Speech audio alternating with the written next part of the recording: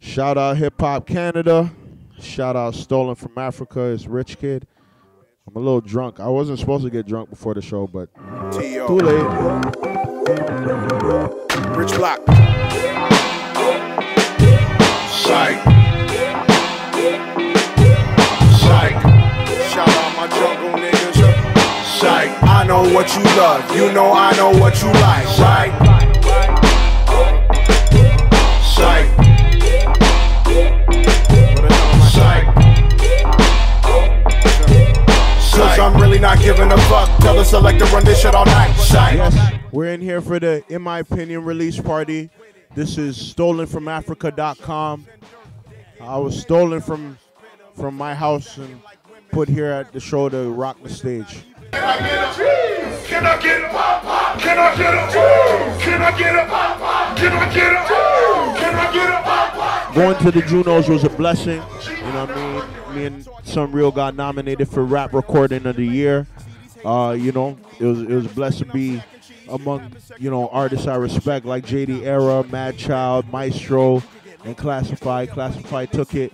You know, even though we lost, we still got to, you know, got a chance to network and got to go on the red carpet with my man T-Rex and stuff like that. And it was just a humbling experience. It brought me back with some inspiration. I came back with inspiration.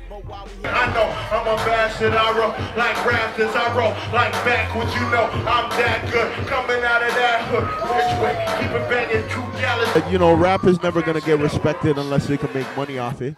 So, you know, it's understandable now. Like, I used to have a problem with it, and I know everybody else had a problem with it.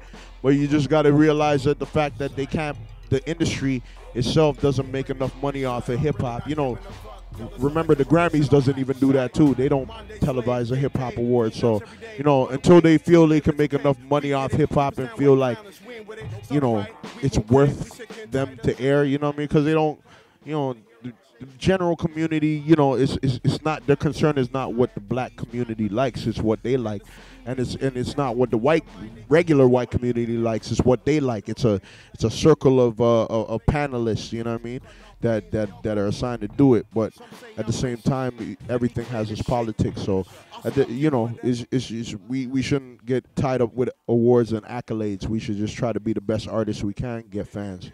You know what I mean? Get this money and just you know, become legendary artists. That's it. Like a safe key. That's why they hate me. Nigga, hate yourself. Not my fault that you ain't me.